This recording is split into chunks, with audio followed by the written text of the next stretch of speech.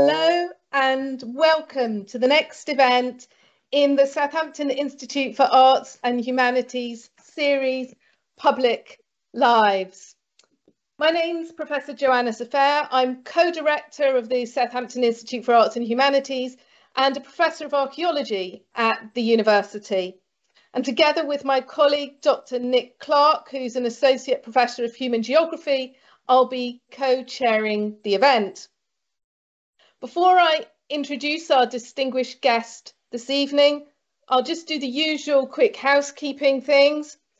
There will be an opportunity to ask questions at the end of the event, so please feel free to put your questions in the Slido Q&A, and then we'll be asking a selection of them to Richard following our conversation. So, without any more ado, let us begin with our event. We are absolutely delighted to have you with us today, Richard. He's one of the most distinguished social thinkers in the world and a true polymath, I think, Richard. He currently serves as the chair of the UN Habitat Urban Initiative Group, is senior fellow of the Centre of Capitalism and Society at Columbia University, and visiting professor of urban studies at MIT. Previously, he founded the New York Institute for Humanities, taught at New York University and at the London School of Economics, and served as president of the American Council on Work. And over the course of the last 5 decades, he has written about the social life of cities, changes in labour and social theory. His books include The Hidden Injuries of Class, The Fall of Public Man, The Corrosion of Character, The Culture of the New Capitalism, The Craftsman, and Building and Dwelling, and more recently, Designing Disorder. Among other awards, he's received the Hegel Prize, the Spinoza Prize, an honorary doctorate from Cambridge University, and the Centennial Medal from Harvard University. In 2006, he was chair of the jury of the Venice Biennale, and he also chairs Theatrum Mundi, an international network which brings together young architects and planners with artists working in cities. He grew up in the Cabrini Green Housing Project in Chicago, attended the Juilliard School in New York, and he studied social relations at Harvard, working with David Reisman and independently with Hannah Arendt. Richard, we're thrilled and delighted to have you with us today. Thank you for accepting our invitation. Well, I'm very glad to do so, to be with you. I'm a little daunted by all the questions you've asked me in advance, but I'll try to do my best to answer them. Thank you. I'm going to ask you a few surprises in there as well, I hope, because we may not get through all the questions we sent you, but we've had quite a lot of student interest in this event too, and they've also wanted to contribute. And I know that many of them are on the call this evening. So the beginning is always a very good place to start. And I'd like to take you to the start of your career and back to your student days. In your book, The Craftsman, right at the beginning of that book, you cite your former teacher, Hannah Arendt, and she says, a life without speech and without action is literally dead to the world. I wonder how much your relationship with your mentor and your early experiences as a musician and the performances that you must have had to engage with there have influenced your public life and your attitude towards your career going forward. Well, now that I'm very old, when I look back on my life, I think that the period when I trained as a musician really set up the way I practice sociology. Because the whole thing about, I am a chamber musician, I'm a cellist. The whole thing about playing chamber music, it's cooperative. It's not solo work. It's not really orchestral work, which is a mass of people. You're both an individual voice and you're with other people. And that's sort of been the model that I've had in the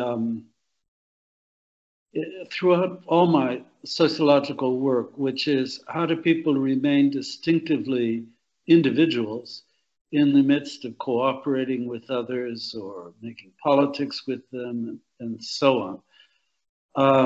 It may be just a defect of mine. I can barely add 2 and 2. So traditional sociology was just closed to me. My eyes glaze over when I see percentages of anything. But on the other side of this, I was sort of interested in the way in which people interrogate their social surroundings to find something that is, if not unique to themselves, is particular to themselves. Anyhow, that's a very long-winded way of saying that Arendt and I weren't on the same page, because Hannah was really interested in the collective. As a person, she was always interested in other people. But I would say that she was more genuinely interested in categories of social life than in individual interpretations of social conditions. So I learned an immense amount from her, but I wouldn't say I'm an Arendtian, that I took on that way of thinking about the world. Yeah, so following up on that thing about cooperation, I mean, that has really been something that is a theme that has run through a lot of the work that you've written. And you've written about how cooperation requires skills and competencies, including the subjunctive mood. And I think that's really interesting for us in a world where we're, as public scholars, often forced to try to be categorical about what it is that we're saying. So how have you, in your work and your impact beyond academia and all those things that you do outside of the academe, the university, used that? How do you navigate that tension between the expert and the knowledge of the expert and the idea of cooperation and the idea of subjunctive mood? Well, you should know about my biography that I loathe academia. I hate teaching. I don't want to have a position. I'm not interested in the defects of other scholars. I'm interested in what's good or distinctive about them. I chose the wrong career. And I sort of righted my own experience by going to work for the UN, which I did early on. As soon as I've done all this work on labor. And as soon as I finished my time as the American Council of Work, I started consulting for the UN. And the thing about that is it's very interesting, if very difficult situation for cooperation, dealing with people who are very different than you, racially, ethnically, nationally, all of that.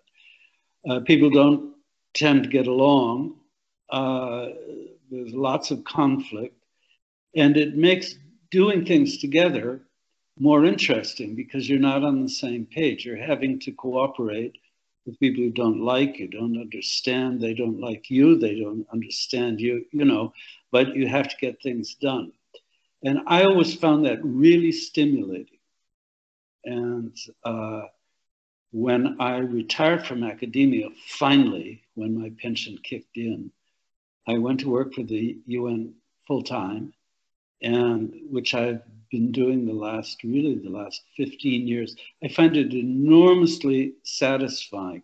Even the long meetings, have a kind of poetry to them about the amount of time that people can say very little and with and stretch it out to an hour. I like all that.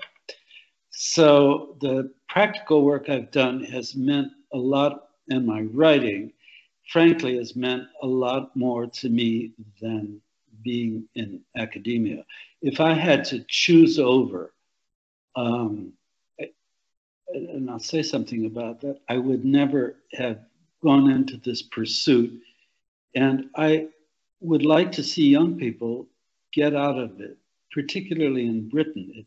It's so bureaucratically suffocating that there are lots of other ways to be an intellectual, lots of other things you can do, social service, law, all of that. But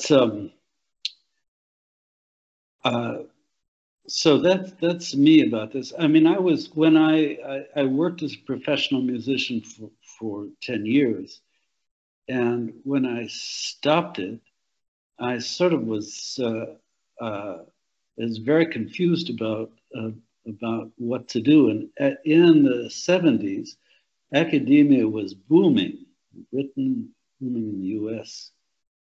And it seemed like it might be a hospitable home. But after a while, I realized I don't think that academic life and intellectual life really pair very easily with each other. That's been my experience. Can I follow up a question there, Jo? Yeah, over to you, Nick. It's a question about institutions, Richard. You've written a lot about the importance of institutions, especially in the corrosion of character and the culture of the new capitalism. And so I was wondering, and when you've begun talking about universities and the United Nations, maybe you've begun to answer this question. What have been the most important institutions for you in your public life? And you've also written about the fragmentation of institutions in recent years. So are there institutions that you feel are now fragmented and that you mourn or you miss? And where do you see the institutional potential at the moment for a publicly engaged scholar? Well, as I say, I don't see that public engagement inside of academia. Since I write a lot about work, I've been very much absorbed with the question of how labor unions can renew themselves. They've been weakened by flexible capitalism, which has taken aim at any kind of collective action. And that's not only in blue-collar occupations, in white-collar occupations as well. And I would really like to see unions re-energized and their scope broadened so that they're kind of bridge between individuals and a society that whose power structure doesn't mean to do them good. By that I mean that things like I think unions should run old age homes. They certainly should run schools. They should be much more sociable centers than they have been recently. And I mean, in most of my work, I'm interested in what Tocqueville called this intermediate zone of voluntary institutions rather than state institutions. And it's something I am very happy with what's happening with Unite, the wonderful union. And it's broadening itself to be a kind of mediator between individuals, the state. It's become a civil society institution. So that's a kind of institution building. I think that needs to go on. And it has to, as with American labor unions are now the same union, will encompass people in lots of crafts, different white collar, blue collar work, and try to forge a community along those lines rather than follow the old craft model of a union for each distinct, separate work activity. And that I also think is really good. I mean, the irony, I guess for me, I've had a lot to do with politicians over my life, and I've never believed in them. I think it's an inherently corrupt activity because it's so narcissistic. You know, now we don't need to mention this afternoon, but you know, I think it's kind of typical that you know, we have somebody who's doing people enormous harm, and the first aspect, the reaction of her colleagues is, well, what's this going to do to the party? That's, you know, that's political narcissism. And I just think it's endemic to politicians. I think it attracts people who like to be in the limelight, you know, who are immodest in some kind of fundamental way. And we need to protect ourselves against them. And as the whole notion of that, you asked me about Arendt in this way. I think, I mean, one thing that happened in Hannah's life was that early on, she had, I think, the same kind of position. You know, she was a very ambivalent Zionist, but what she liked about Zionism was these kibbutzim, you know, these voluntary labor spaces.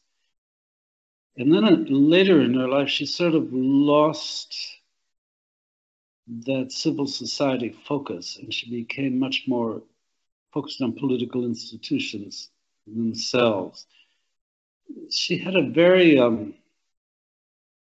rough time with being Jewish, not least because of her relation to her mentor, but in the beginning, I think this was very much part of her point of view that the labor movement, particularly the Jewish labor movement, should be focused on these on places of labor, on communities of labor, rather than on strike activity alone or wage activity alone, so on.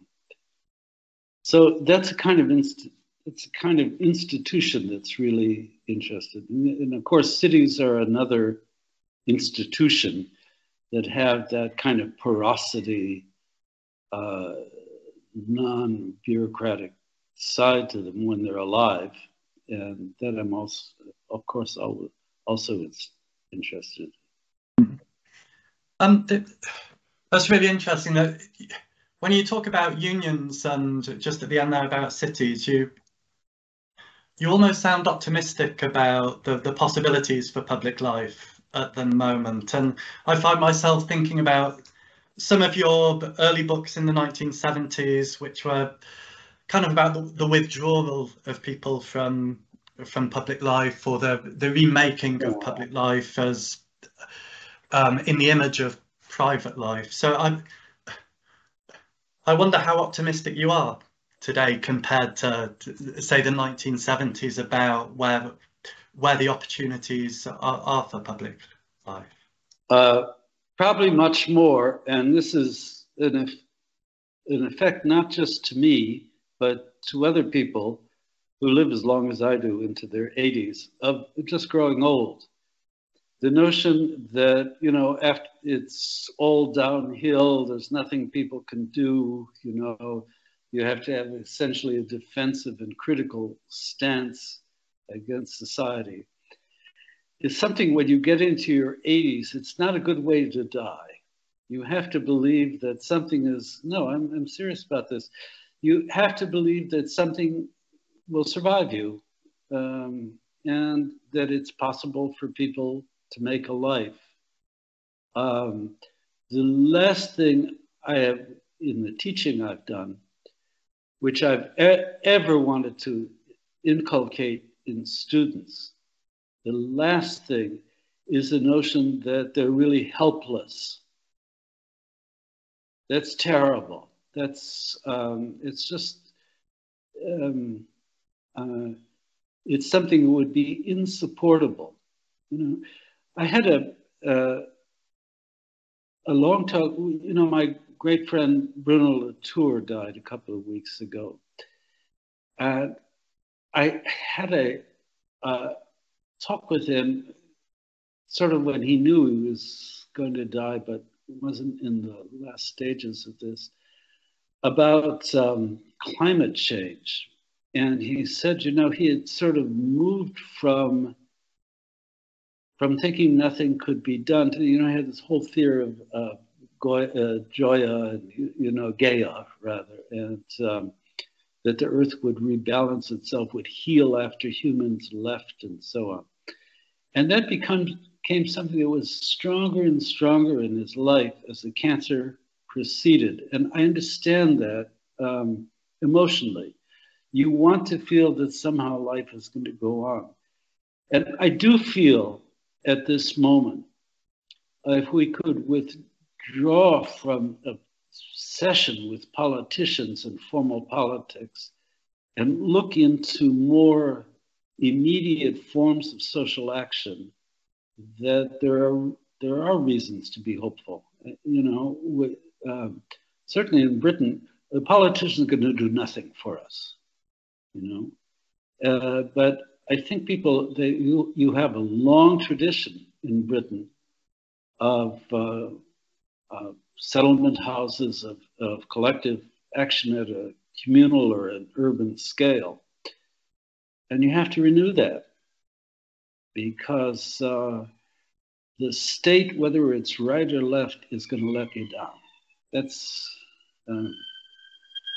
I knew that when I wrote The Uses of Disorder 53 years ago. But I didn't feel it the way I feel it now. One of the things you've written about over those 50 odd years, continually really, is the relationship between the city and public life. And over that period of time, a lot of life has moved online. And I've been wondering for a while if we were going to get a Richard Sennett book about the online world and public life. Well, I'm such a klutz with technology, as you've seen earlier today, that I'm not sure I'm qualified to do that. I mean, again, the technology is neutral. It's how you use it, how it's configured, how you get engineers to think more culturally, more sociably. It's the, you know, the actual machinery itself will do whatever it's told to do, I think. But I don't think I'll live long enough to write that book. I'll tell you what I'm doing now. I am tomorrow, I hope, finishing a book called A Performer, which is on what sociology rather clunkily calls performativity. And I've sort of been thinking a lot, this is something that also happens when you get very old, about how the parts of my life fit together intellectually. And I've really wondered about the ways in which performers learn, for instance, memorize or learn physical gestures, or the ways in which they learn to interpret things which they themselves haven't created, might have analogs in the social world. And it's a discussion I've had with friends like Judith Butler, who have, of course, wondered about this in terms of gender studies. I'm sort of more interested in it in its kind of physical, visceral, rather than socially ascriptive ways. And it feeds into the world of work because a lot of work is physical performance. And it's really satisfying when it's a physical performance. It's why craftsmen tend to get a lot more pleasure from their work than bankers do, even though bankers make far, far more money.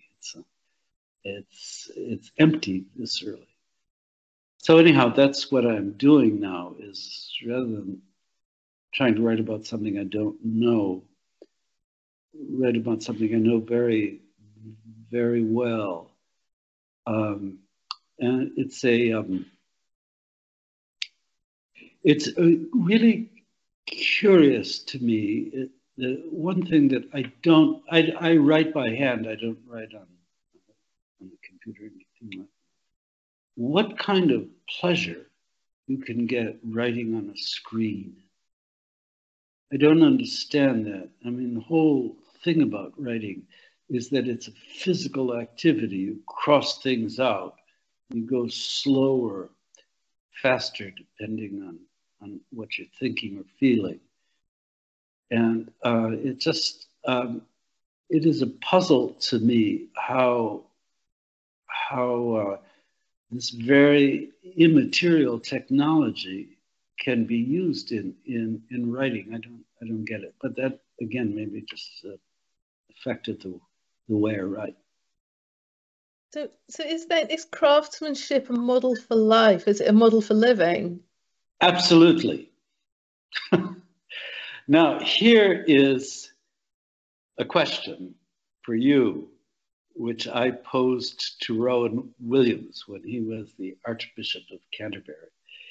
Is religion a craft?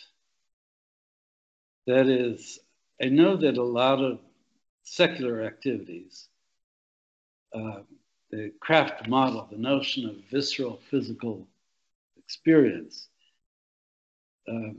and the disciplines of learning how to make something well, the spirit of craftsmanship, are all important. And they're really where we get pleasure in life. But what about religion? Do you have to learn that to do it well? Are all the visceral aspects of it, the bread and wine, all of that, could you believe without them? No, I tend to think not. I have to say, he wasn't on the same page about this that I was, because he's a spiritual leader, and the spirit comes over the flesh. I don't believe that at all. But that is a question. I mean, what are the limits of this kind of craftsmanship way, which is also the way of art, of developing a craft of expression? What are its limits in life? Are they secular? On the other hand, what about love? Is that a craft? It's perfectly possible to love well without, being a kind of psychological expert, So, I mean, that's kind of issues that have preoccupied me and now preoccupy me about artistic expression when it's performed.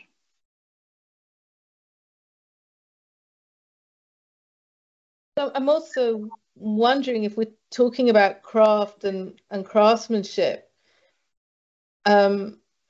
it's something that I see a lot, that relationship between the material and the historical and the social that's sitting in this sort of triangulation in your work. And to me as an archaeologist, I find that really, really interesting and also very inspiring. But I think that's also quite fascinating in terms of your career and how you have used that historical dimension within the way that you start to think about things.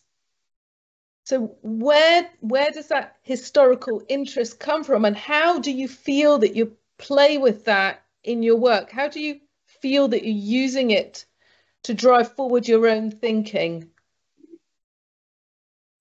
That's a small question. Yeah, it's a small one. We only do small ones here. Well, I don't think what I've ever believed is the statement that the past is a foreign country. I've never believed that. And by learning history, we expand what we know about human experience. I mean, that's in a sort of simple way. But I think there's a kind of larger dimension to this, which is the notion that if time is the passage of time really puts us out of touch with people before us, we lose a particular capacity for empathy. If we say you take somebody who was enslaved and made the Middle Passage and became a slave in the New World, and you said you need to understand all the particular circumstances of that experience in all its difference from us in order to understand what it was. That's a kind of break in empathy. And it works the other way too, that the people who lived in the past, poor things, Kant, Hegel, really couldn't understand us because we passed into this thing called modernity. I think that's it's a kind of issue about the about kind of celebration of otherness in time or in space or between people, which I think is very malign. It really cuts off the kind of empathic understanding of what others have experienced, or indeed how their experience would illuminate ours. So I've been sort of out of sorts with the whole kind of theoretical discourse about othering and queering, because it's a kind of alienation effect, which I don't think is good. It's not good to think that you are isolated from people who are different than you in space as well as in time. It's just not right. And it means that that you're demeaning something in yourself, which is to look beyond yourself into something which is not you. Yeah, I think that's an incredibly helpful way of thinking about the relationship between people and others. And I'm also struck by the way that you talk about self-knowledge as painful work. I think you've used that phrase in your work before. I think you used it in The Foreigner, and you've alluded to things like that before. So is there a tension there between self-knowledge and painful reflection and that kind of connection with others, which is a much more optimistic notion of relationship between people? I don't know if I'd quite make that opposition in quite the way you put it, if I may say so. Yeah, sure. Because I think when I wrote the book on The Foreigner, what I was really interested in and remain interested in is the role that displacement plays in our understanding. And that most foreigners, certainly my family during the Nazi period and after, had to make sense of living in two dimensions at once. One was the dimension of their memories, and the other was the dimension of where they ended up. And I think which is an experience of loss, but also an experience of arrival. And I think that in a way, exile is that kind of complication that exiles know is a way of rooting themselves in kind of a kind of emotional realism about being in the world. You know? If you ever read the memoirs of a 19th century anarchist named Alexander Herzen, who was exiled to Britain by the Russian czars, the most amazing thing about it is that he's constantly at work on his own tendency to nostalgia about a regime which expelled him, which was a mortal danger to him. And that's kind of internal work that I think gives people a very rooted sense of, a very realistic sense, I would say, of what it means to be in the world, that you're not rooted. You are not a Heideggerian creature, to come back to Anna's teaching. And that's good, that it gives you a kind of insight into the limits of human action, which people who are rooted to a spot don't have. And if you don't have that kind of uprooted knowledge, you get practically into the twist that Brexiteers have got themselves into, thinking that, this can be a self-contained country, get rid of all of us foreigners, things go back to normal, all the blacks will disappear, all of that. And that makes people very unrealistic. And when it's infantilizing in a way, isn't it? To think that you can always be rooted to a place securely there, in control of your borders and so on. These are childish fantasies. And so that's why when I wrote The Foreigner, that's why what I was interested in about this, how kind of uprooting is a kind of passage into adulthood, if you like, social adulthood. Can I ask you a question, Richard, about your relationship to psychology? And it's just stimulated by what you have just said, really, about childish fantasies. And you do a lot on psychology in some of your early work and the uses of disorder and so on. It seems that in your later work, you've been perhaps a little bit more interested in the body and materiality and so on. Do you see that progression yourself, or? I suppose. I never thought about it. I mean, yeah, I guess that's true. I mean, reading Freud has always been a kind of touchstone for me, but I don't think I'm a Freudian or anything like that. But I really don't know. What I've been struck by, that my book on working class labor, Hidden Interests of Class, is just being republished by the wonderful Verso publishers next fall.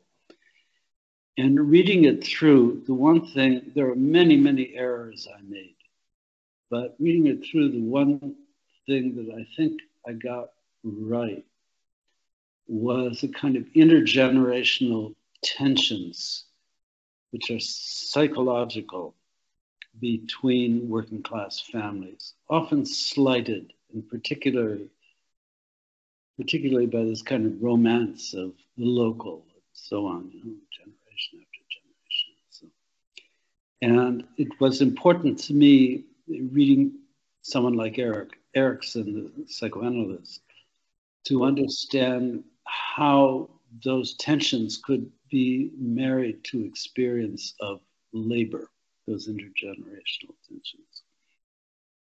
But I guess you're right. I don't know. Joe, we're about at 1:45. Yeah, we're I think coming up to the time for questions from the audience. So please do send in your questions and but simpler. But simpler. You asked me the meaning of history. I know. How about simpler questions? Simpler questions then. Richard would like some simpler questions. Go on, Nick.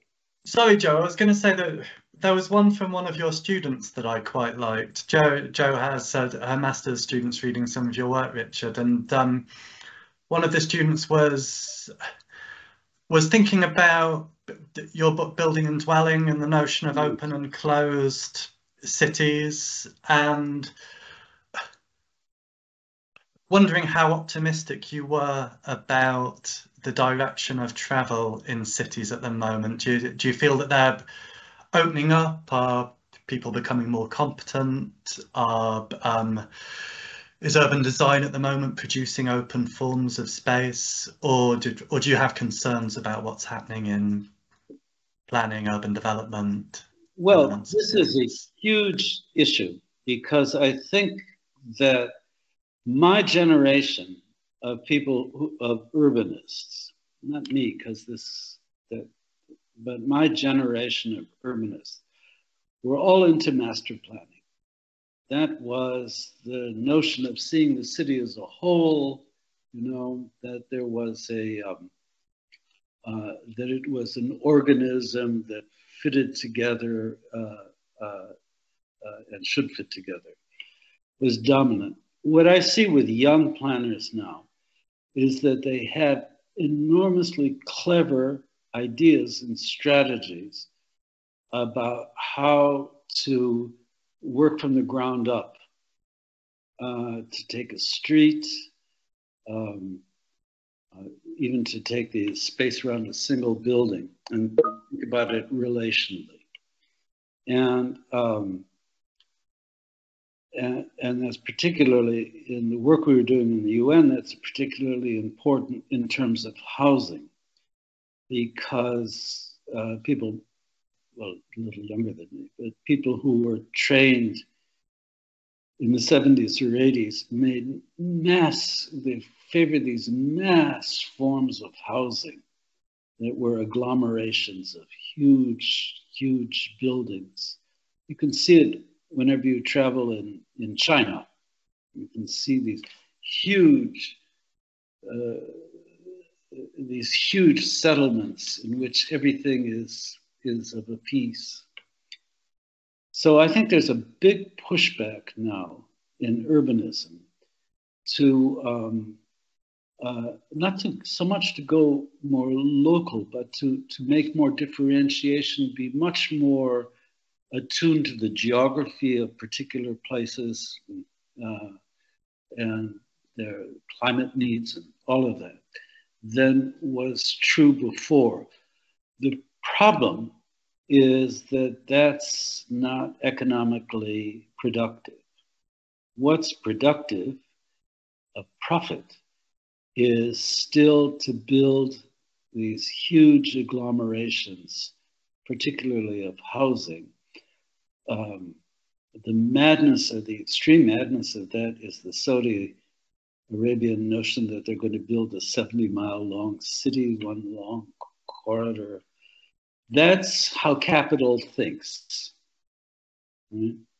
That the bigger, the more profitable and more functional.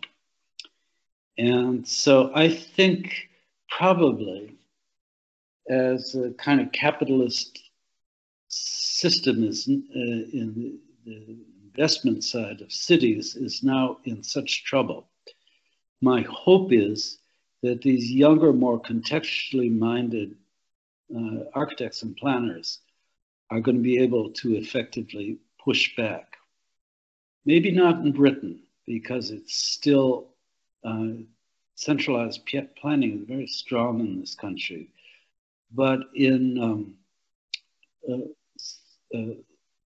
certainly in Italy and Greece and Austria, in take some European examples, you're seeing people who think in this more hands-on, local, visceral way, actually taking over planning councils and so on. So that's really a good development.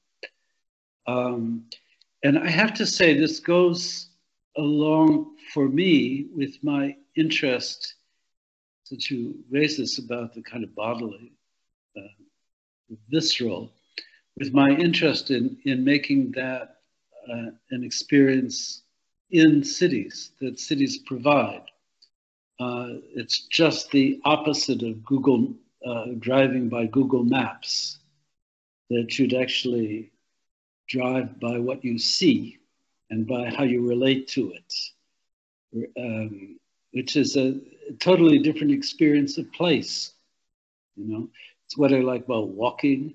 It's what I like and regret I can no longer do about cycling, which is, it's a way of being in a place rather than moving through it. And I think we'll recover all of that. I'm hopeful about that. That the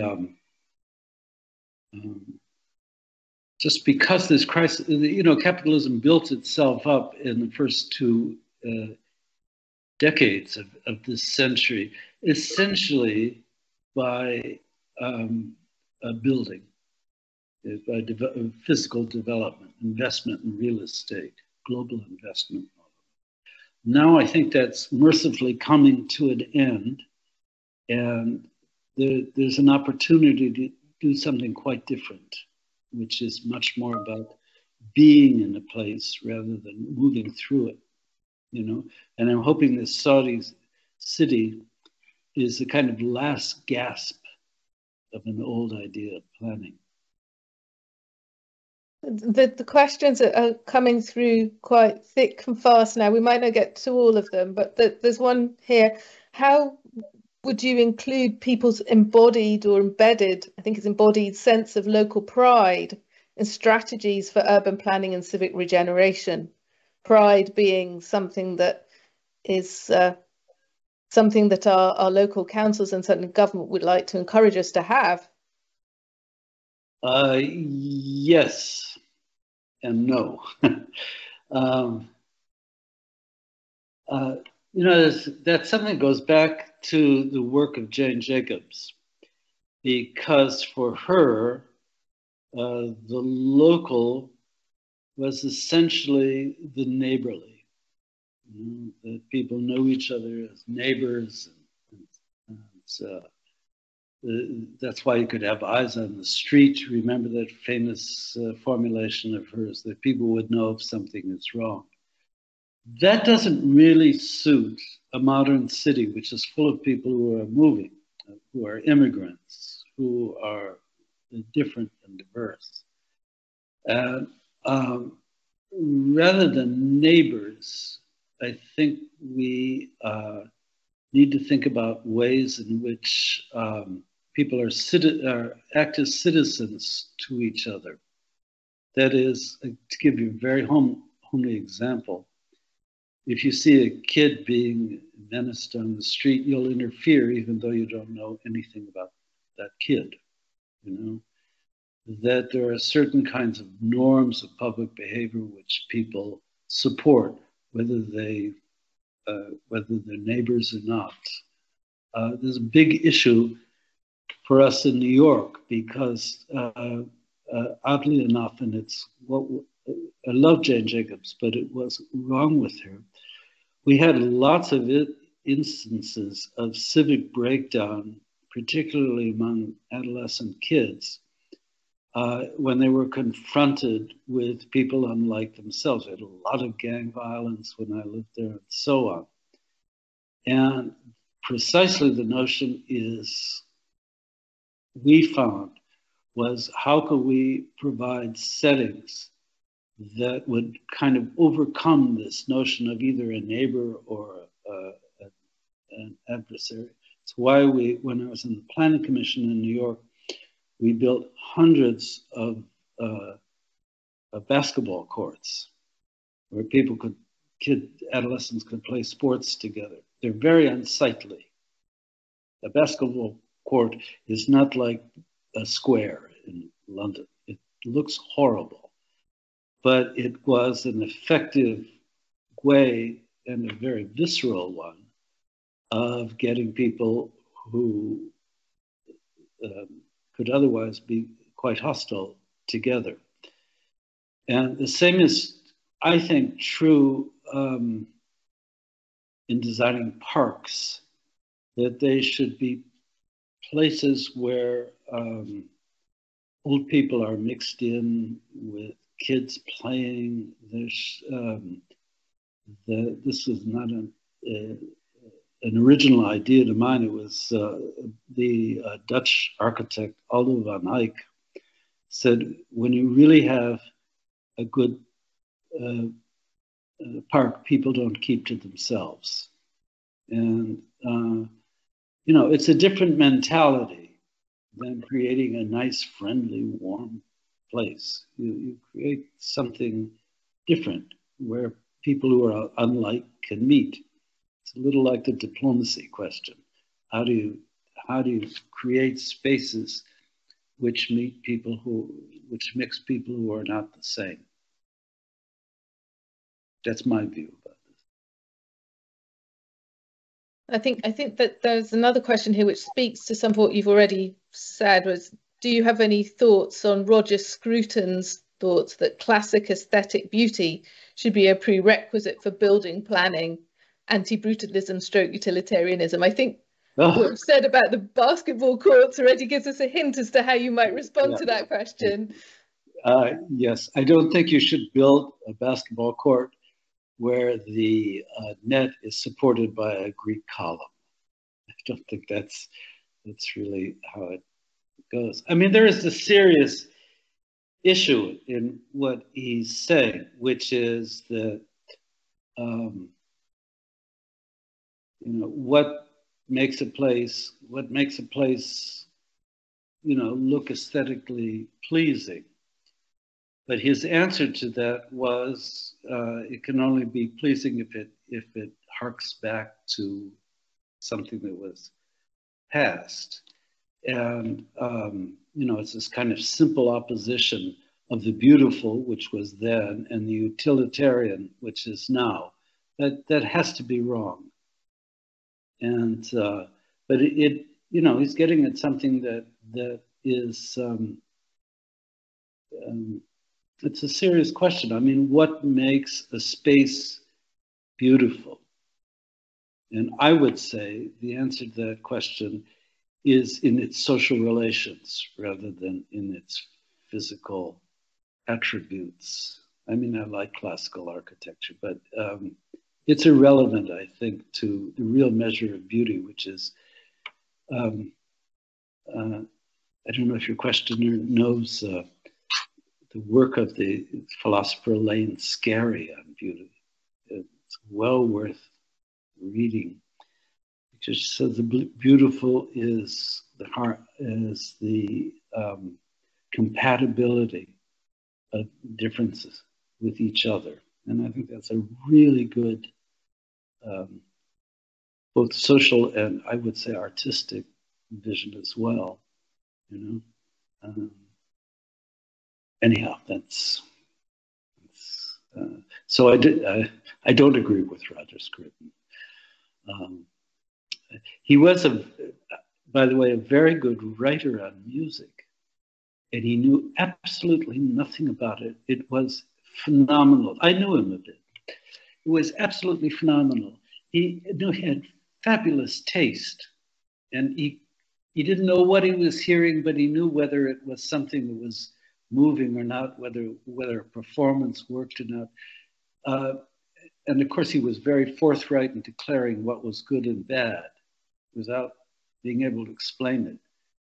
But he was kind of idiot savant. You know the expression, you know, somebody who had this kind of intuitive feeling for music.